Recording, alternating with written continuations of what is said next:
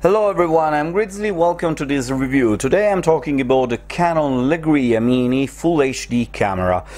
Well, first of all, a little consideration.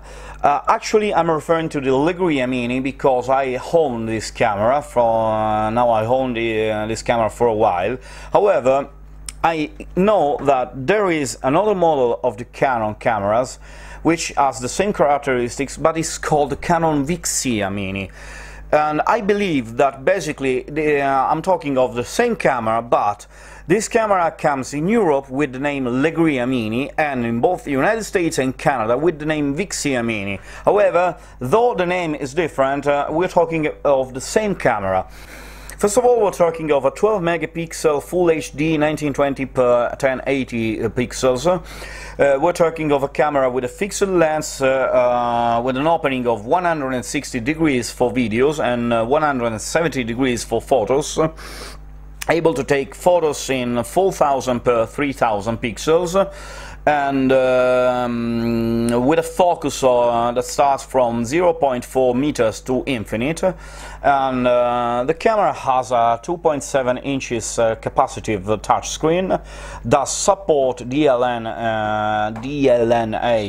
server, and has on the front position a stereo microphone. Now, let's analyze the camera. Well, the first thing you will notice is that it's pretty lightweight. It's around 160 grams without batteries, and the battery is around 10 to 12 grams. Now, externally, the first thing you will see is the touch screen. Then, if we turn, we have the first little door. Let me get closer. Okay. The first door that covers both the HDMI connector, which is this one, and the external power supply connector, which is this one, and then the power switch that will open and close also the lid that covers the lens. Then you have the stereo microphone, and when we turn the other side, this is the key that is used to take pictures, and another little door which covers both the SD card. The TF card connector is able to contain a micro SD card, and the USB connector, which allows you to connect the camera to a computer via the micro USB connector. This space, that is the same on the other side, is just for attach a little string. Okay, on the back there is the battery cover, which opens like that, and a little hook for the battery. And under the camera there is the 1/4 inch attached for a standard tripod, and this little thing which is a foldable foot, which allows you to put the camera somewhere both in this kind of position, or if you put high, also in this position, which is comfortable to use the camera, to put the camera in some place that will be somehow a panoramic way. Now, let's turn on the camera and see what happens. Just after the turn, the camera turns on, the video appears on the screen.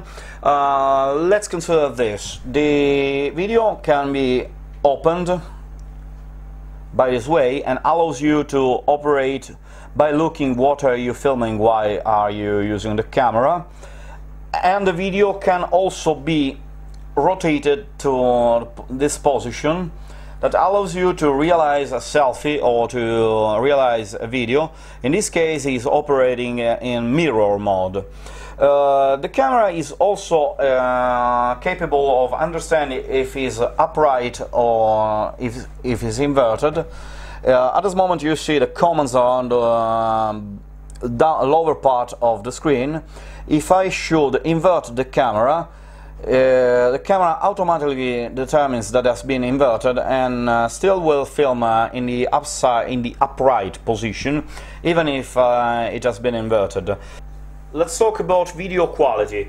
Let me start recording. So here we are.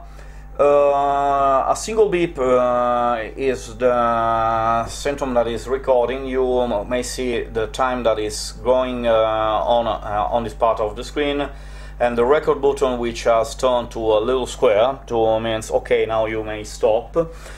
What is good of this camera? What is positive? Definitely a superior video and audio quality. There are a lot of functions for both the video and the audio. You can access these functions, let me put here, with this home command. You will have a way to make images, which is automatic, or a kitchen mode, a sport mode for rapid movements, night mode to have nice night images without blurring when it's pretty dark. On the contrary, there is a position called beach, which is ideal when you have a lot of sun, and even a position snow when there is very much sun and, for example, a clear environment. A part called macro to realize very near images and macros. More than this, there is also an audio related scene. For example, since I record my videos in my car, there's a way that is called noise suppression, especially if I'm shooting videos during a windy operation, or if I'm shooting videos in my car. That is my example, and the audio is pretty good. But there are also a standard audio, a pre-programmed audio for music, pre-programmed audio for spoken, if I have just to record my voice for this, for natural to capture also the smallest noise.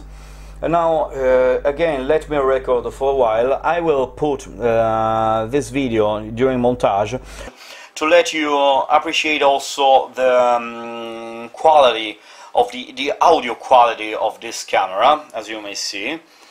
Sorry for the different audio. I'm shooting, as you may see in the video, with a shotgun microphone on my standard DSLR camera. Okay, let's stop it. Well, let's talk of positive things of the Legria Mini. First of all, I told the superior video and audio quality. This camera also has Wi-Fi control and can be connected to a smartphone.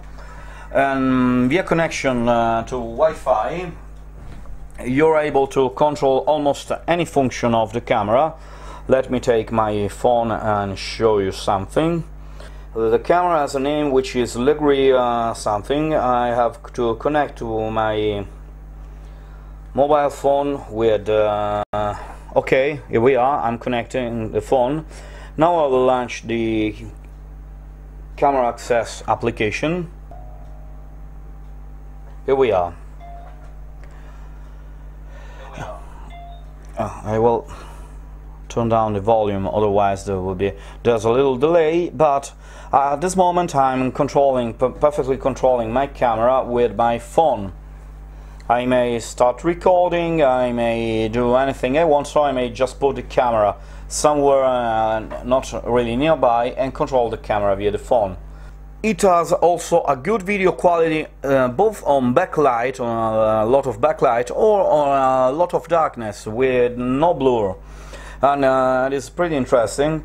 And I may say this camera is basically a lot YouTube dedicated. It's dedicated to YouTubers, to creators. But let's talk about the negative things of this camera. First of all, this camera comes just with the battery adapter to recharge battery, but with no power supply. It allows an external power supply device, but you have to buy it separately. When you connect the external power, you are not going to recharge the battery. So to charge the battery, you have to basically remove the battery from the camera and insert into the battery charger to recharge the battery. Of course, the battery charger requires a standard socket. There is an underwater case for this camera. Is not is always sold separately, is not included. But this underwater case only allows you to access the side button. Except the side button will just take pictures, so you have basically to start recording, then close the camera into the underwater case. There is no one-touch recording command like, for example, the GoPro.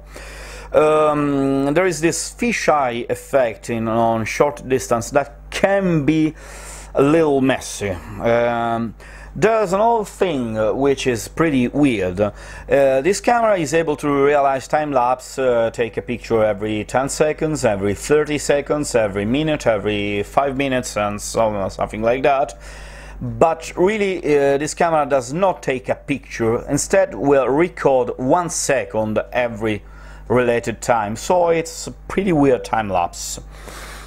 Also, this camera does not have any kind of flash or any kind of lights to operate, so just the display, so you have to have external light. And there is no way to turn off the LCD while recording, so the battery life is not so extended. In standard Full HD, I'm usually able to record with the display turned on around an hour before the battery goes down. There is also strange behavior. The camera doesn't create multiple files. When you stop recording and start recording again, it will create another file. But when you start recording, it doesn't split the file in multiple files, so it will continue recording. Even a pretty huge file is around 3 gigabytes for maybe 20 minutes of videos. But it has a good behavior that if the battery is going pretty low before dying, it will save what has been recorded and then it will turn off automatically. So that's it. I hope this was useful. If you are interested in other reviews like this or other vlogs like the one you may find in my channel, don't forget to subscribe to my channel, and if you appreciated this, don't forget to thumbs up this video. Okay, that's all for today, so I'm Grizzly, thanks for strolling around, thanks for watching, and I'll see you with the next review. Bye!